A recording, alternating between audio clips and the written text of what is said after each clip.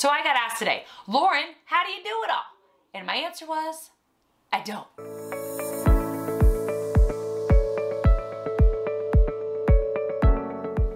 Hello, my name is Lauren, and this channel is called Lauren Fosters, where we talk about all things foster care and adoption related. I get asked often, how do you do it all? And that is genuinely my answer. I don't. That is my real answer. It's not, here, let me show you all my tips and tricks of how to get it all done.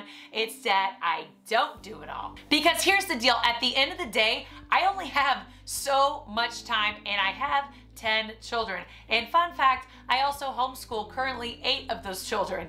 Let's talk about the fact that I have 7 boys.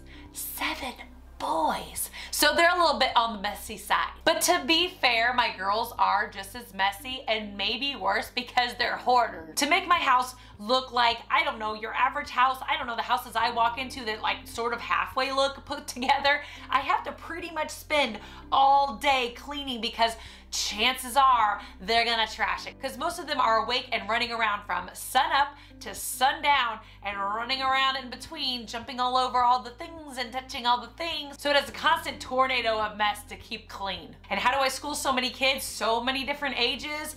I do have a few little systems and tips and tricks there. We have been fostering for 10 years, but I've also been homeschooling for about 10 years because for some reason about 10 years ago, I completely lost my mind and decided to do both at the same time. Where did all that energy go? Because I don't have it. I need 10 years ago energy for the amount of children I have today.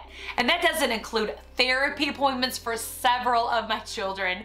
That doesn't include everyday doctor and dental appointments, or my couple of kids that do go to public school and kids that go to youth group and are part of sports and part of all these other activities. And that's just my kid related things. Let's talk about some me things. I like to work out. I like to get out every once in a blue moon and have coffee with a friend. And of course there's my husband, who is so awesome in helping me care for each one of these kids. But also I want to focus on being a good wife from time to time so it could feel like a lot of things to juggle. And that doesn't even include a few organizations that I'm part of and volunteer helping out in. And I don't give you this list because I want you for 1 second to feel sorry for me, because I signed up for all of this. However, if I were to laser focus on any single one of those things and really give it 100%, which I'm assuming other people do maybe, or maybe they don't, I don't know, then any one of those things could take up an entire day and all my time and all my energy. So I have no shame in saying I don't have it all together.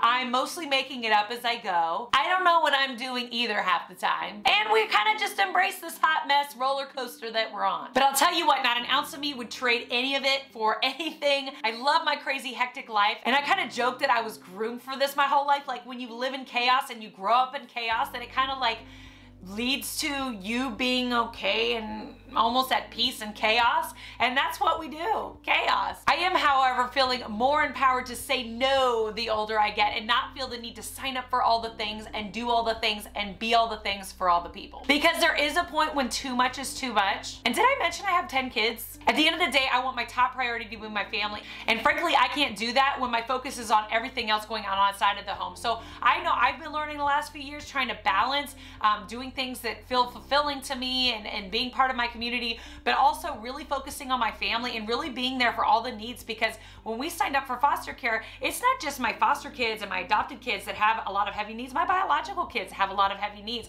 and all of them need their mom there for them. So maybe you needed to hear this today. Maybe you needed to hear that you don't need to have it all together. Look, I try to do my best on any given day, and it is what it is. Some days I accomplish nothing. I feel like I've been like a train just chugging forward, and somehow I have gotten nothing done. And then there are other days where it's more laid back and I get like 100 things done, and it is what it is, and I've learned to just let it go. If my kids feel like they are loved and they are cared for and that mom has been present and my husband feels like his wife is present, then I feel like it's a win. It has been a bit of an emotional struggle to get here because I've spent a lot of years being busy, busy, busy and learning how to really calm down, because all this energy you see, I tell you, I tire myself out quickly. So how do I get it all done? I don't get it all done. Anyway, don't you dare walk away from here feeling like you need to get it all done and be this picture perfect mom. I know in my case, when people see you with 10 kids, they assume, wow, you must really have it altogether. And that is not the truth. We said yes to a lot of cases in foster care and to being foster and adoptive parents, not because we somehow like had more capacity than other people or more patience or more availability, but just because we knew that it was the right thing for us. And it had nothing to do with being these like picture perfect people that had anything together, because if anything, we're just kind of a dumpster fire at times, and we've just come to terms with that being okay and learning to face that chaos head on, but also get some really good rest and calm when you can get some rest and calm. So don't you dare feel an ounce of shame if you don't feel like you have it together and you don't have all your ducks in a row. That is completely fine. You do you, and you are doing amazing. So I hope this has been helpful or an encouragement to anybody out there that might be hearing this today and needed to hear something like this. Please like, please subscribe, please be part of our community. Feel free to comment below, share. I love to hear your story. Tell me what's going on in your world. Are you fostering, you adopting? Are you a former foster youth yourself, military wife, homeschool mom, any of those things? Let me know in the comments below, and I will see you next time. All right, bye.